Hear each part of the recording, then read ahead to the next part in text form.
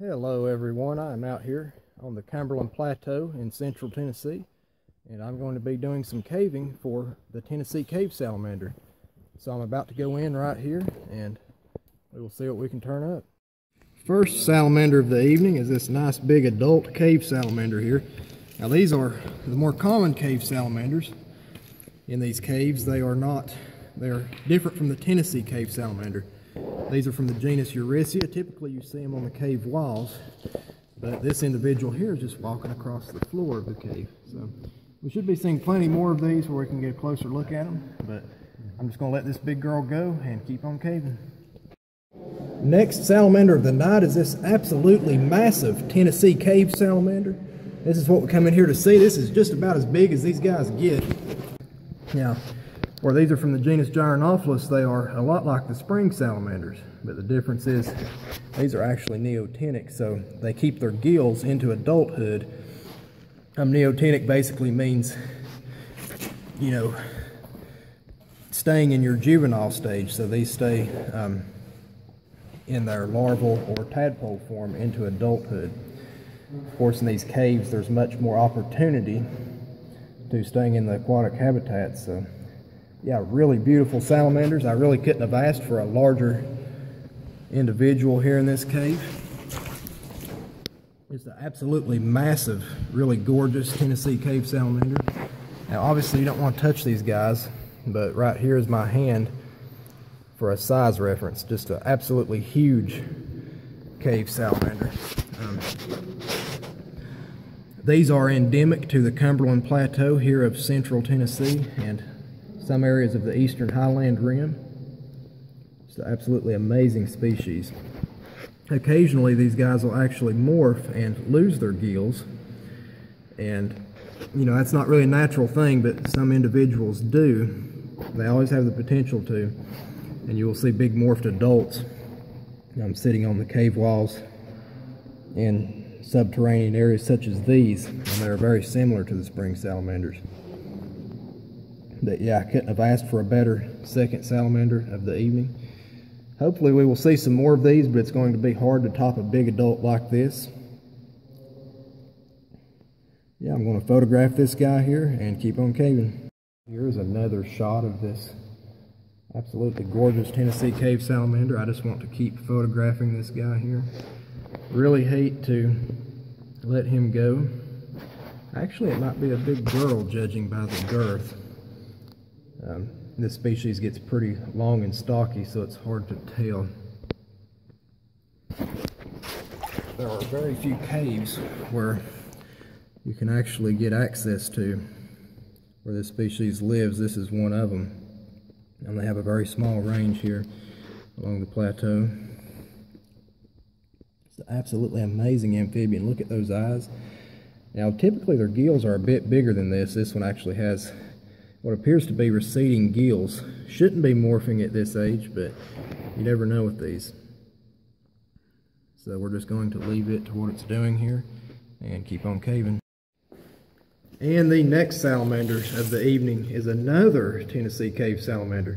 This one is slightly smaller, not quite as chunky. This could be a male here. Again, just out on the crawl through these little shallow stretches of this cave stream here. These are absolutely amazing animals. So far it has been a really productive evening here. This one is climbing up into the shallows here looking for a place to hide. These salamanders, if you can already tell, have very poor eyesight. I guess they can see just a little bit, but their eyes are practically just not really functional. So yeah, just gorgeous creatures. So cool to see two adults in here in this one short stretch. See, it's moving a short distance over this rock here and just sliding right back into the stream.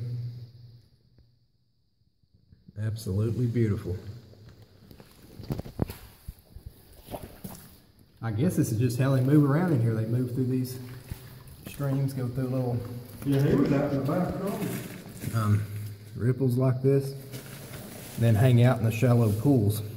Occasionally you can actually flip rocks in these cave streams and find these guys, but typically you just see them out on the crawl like this. So, really cool salamander. We're going to see how many more we can find and keep on caving.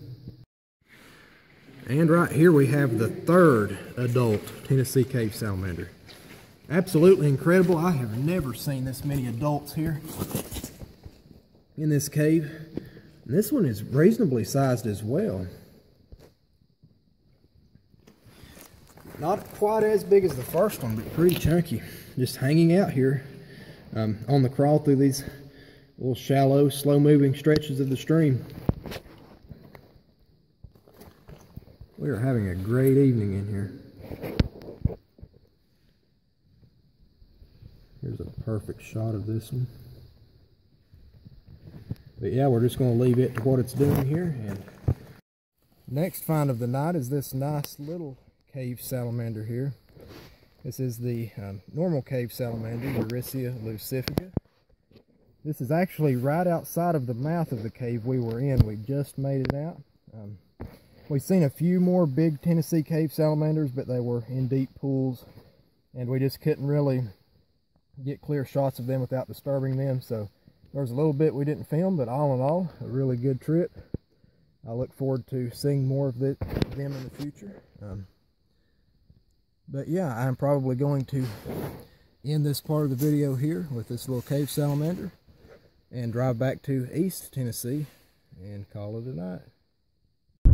What is up, guys? I just made it back home here to Northeast Tennessee after an absolutely incredible run down to the Cumberland Plateau to see some Tennessee Cave Salamanders. That was a really just an amazing experience. You know, I had been down there and found that species once before, but I had never seen so many large adults. There was actually a few individuals in really deep water and under rocks and just really difficult places to get to that I wasn't able to film. But yeah, that trip was totally worth it. Just a really good time. But I'm back here now to do some herping around the house to finish this video out. So I'm going to start hiking here soon and see what I can find. And I will see you guys shortly.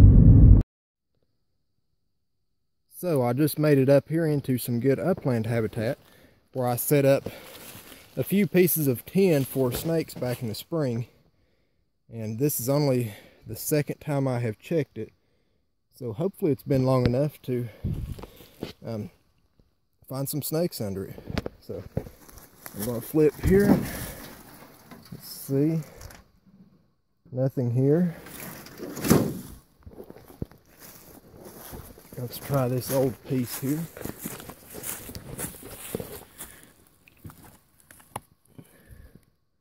Nobody.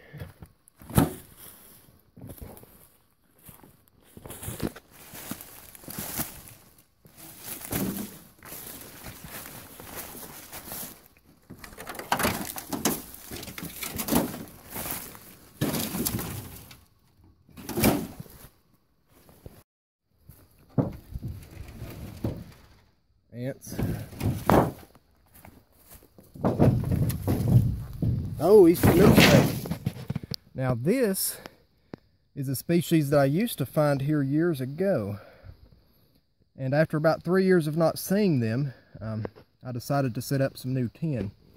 The old tin that I had out here basically just rusted and started breaking apart, so it had seen its better days.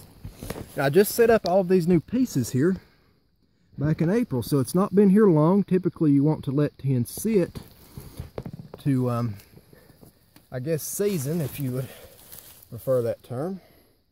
Now sadly this milk is in shed, or it would be an absolutely gorgeous big adult, but still a really cool find. You can tell it would be a gorgeous individual if it was out of shed.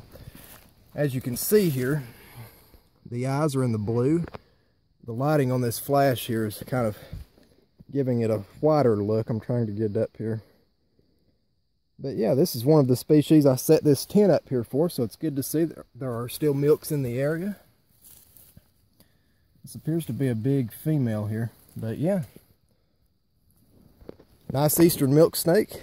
You never can go wrong with a milk or a Lampropeltis of any kind. And now it is time for the most important part of every find, and that is the release. Go back under there, little buddy. Alright, let's see what else we can find. One more piece. Oh, eastern worm snake. Just hanging out here. If I can get it to relax. Everybody get out of the leaf. There we go. This is a really light tan individual. Now these are really common throughout the range, especially in dry, sandy, upland areas like this. You see a ton of them.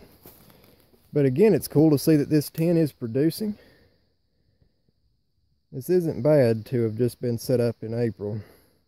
Now, eastern worm snakes, of course, as many of you know, they are a fossorial species. As you can tell by their little heads and tiny eyes, they are built for burrowing. They live much of their life underground.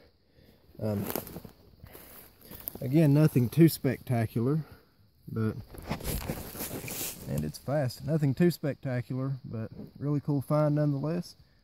I'm going to take some quick pictures and put it back under its tin. On my way down the mountain here, I just found this nice little northern ringneck snake. It was just crossing the trail here. But yeah, I'm going to let it go, and unless I see something else on the way out, this should be the end of the video here. Well, I thought I ended my video with the end of my hike, but on the way home I just cruised this massive female northern water snake. Now this one is actually really chill for a Nerodia, really beautiful. You see the red bands here.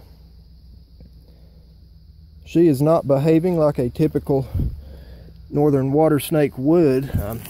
Generally all of the Nerodia are very bitey when you get a hold of them, but this girl is the exact opposite.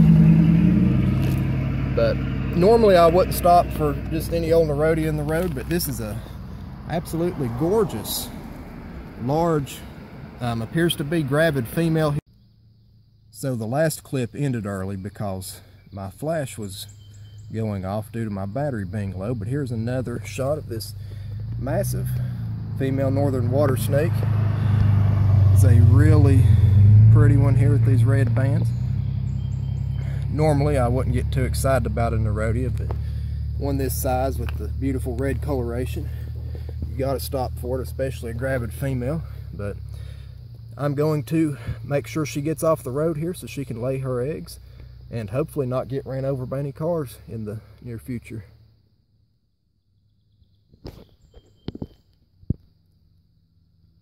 Gorgeous snake.